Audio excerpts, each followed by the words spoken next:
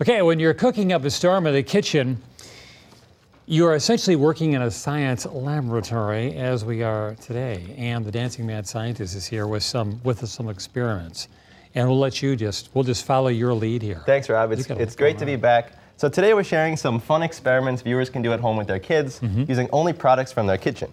And so we're going to start by using baking soda, vinegar, a large container, and some candles. Okay. And now a lot of people know that when you mix baking soda and vinegar, you're going to have this fizzing reaction. Yeah. And that's pretty classic. We're going to take that to the next level. Okay. Because what's actually produced in here is carbon dioxide gas. It's the same gas that's in some fire extinguishers, and it's odorless and colorless. So you can imagine that this container is filled to the brim with gas, carbon dioxide gas. Okay. And I'm going to prove that to you by taking the invisible gas here and pouring it onto these candles. And what will happen is the gas sinks, displaces the oxygen, and the candles go out one by one because the gas sinks. Oh, is that interesting? Pretty neat, right? That is very cool. Yeah, so it's just a neat way that we can learn about gas density right from your kitchen.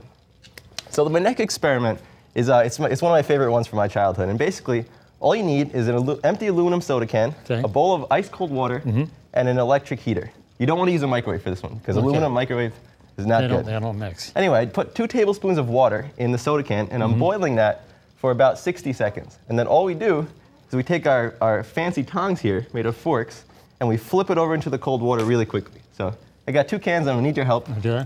I guess I'll just jump over here. Okay. When do we flip? We gotta do it quickly. Hot. Ready? In 3, just submerge it all the way. 3, 2, 1. Oh! Whoa! Exciting every time. It just You're probably a crushes the blast can. in the family kitchen.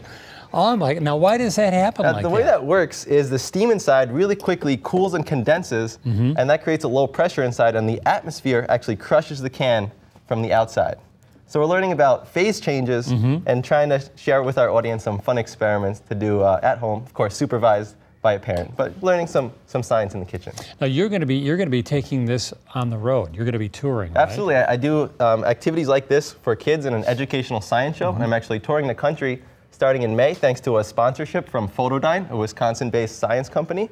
And we're actually starting right here in Wisconsin in May, so you can log on to www.dancingmadscientist.com to bring the show to your school. Excellent. And you can see stuff like this. Very good. Thank you very much today. Thanks so much for having me. Always great to be here. Good luck on that tour, too. Appreciate it. All right, we'll take a break. We'll be right back. Crush some cans.